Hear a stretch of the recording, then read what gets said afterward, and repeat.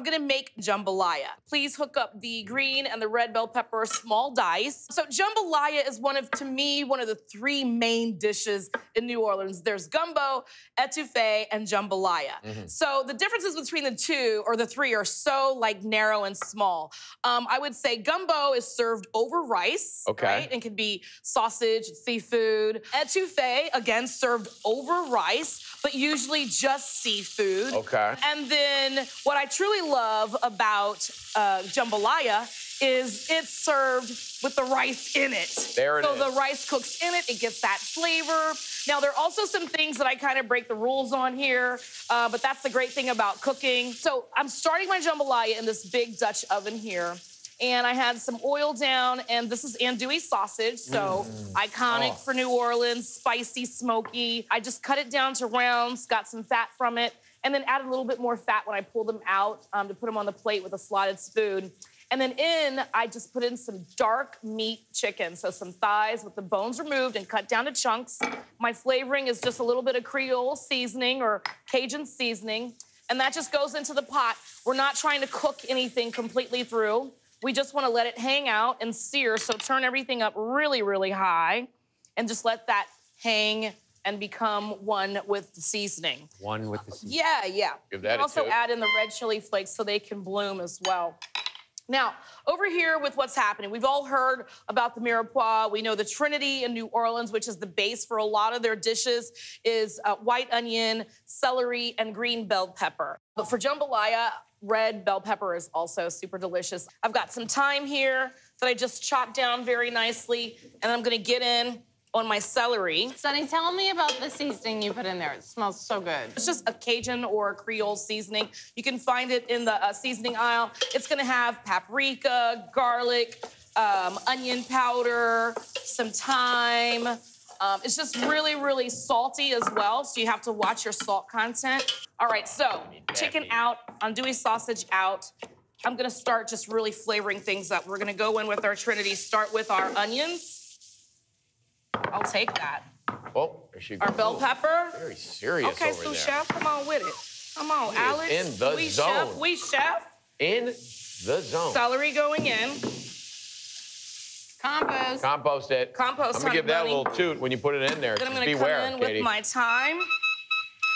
Okay, and then move this around with a nice pinch of salt, remembering that Creole seasoning has salt already. A little bit of help goes in. I mean, how could this not be good, right? Oh, man, Sausage, let me tell chicken. you something. I moved to New Orleans because of the food. Yeah. That's it? Yeah, that's it. So you see how the pot shut up a little bit, and that's gonna cook some. And as everything gets nice and tender, I'm gonna add in some crushed tomato. That's traditional. Okay. You could crush them yourself if you like as well. But usually, filet powder is used in gumbo. Yeah. But I love it in jambalaya. You put filet powder in your jambalaya? I do. Oh, my God. It's floral, it's light. It also has a little bit of a thickening agent, which is gonna help. But we don't really need it because the rice and the starch from the rice is gonna help thicken things up. What is filet powder? So filet powder is from the sassafras plant, right? And they just dry it and they grind it up. And if you've ever smelled a sassafras, it's got a really light flavor. It's got a light scent, kind of like sumac vibes. All right, so obviously you see this is gonna cook down a bit.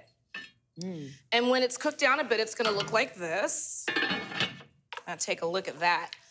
Deep, rich red colors. The waft is everything. And now we're gonna start adding in the liquid. This is chicken stock base. Wow. You can add chicken stock if you like, but I just love the I'm base. with you. Let me get a spoon. It stays in my fridge. This company has like roasted garlic, seafood base. It's got beef base, yeah.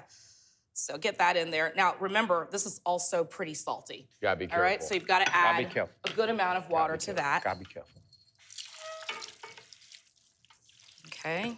By the way, the pot shut up, and so did we, as soon as you opened it. I know, I got hit Look with at that, how rich it is. It's a sofrito kind of thing going on down there, right? I mean, this is a dish, everyone knows Creole food is an amalgamation of like French, Spanish, and African. And so you can say to yourself, this is kind of like paella vibes, but in a Dutch oven. So then we're gonna add our meat back in. Oh, with all that grease. All that back in. Yeah, get get on. City. That's Get grease on in right there. Yeah. And then some rice. You can use long grain, short grain, whatever Do you wash like. your rice, Sonny? Not for this, because you do want that starch to hang out. Got it. So yeah, put it all in there, because it really does impart a little bit of thickening to our jambalaya.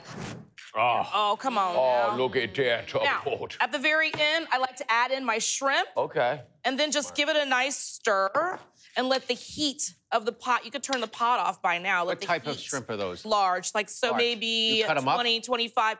No, I leave them whole. Oh, wow. And then I just cover it back up after I hit it with a nice shake of hot sauce. There Yes, you now- go. Louisiana hot sauce. There is a quintessential Louisiana brand. I'm not using that now. I'm using a Texas brand. Oh, A little bit of controversial. homage to Texas, which took on a lot of Louisianans after they had a hurricane. They all traveled on I-10 and found a new home. And then I'm just gonna close this back up and let the ambient heat cook our shrimp. Give it a nice last stir and get it into our bowl. And then right at the very end, I still love to add a little bit of filet powder. Oh, that filet powder. Yep. Some Is this a portion? scallions. Yeah, this is a Sunny portion. Sorry. That's an entire portion. Jeez. You gotta do the taste. Look at this beautiful chicken. Oh, look at him eating it up. Look at this guy. Oh, it's spicy. In the very best way, stick to your ribs in the very best way. Yeah. Because it's so comforting. It's warming, the spice is perfect, and I'm stunned at how perfect the chicken's cooked. Sonny, this is outstanding.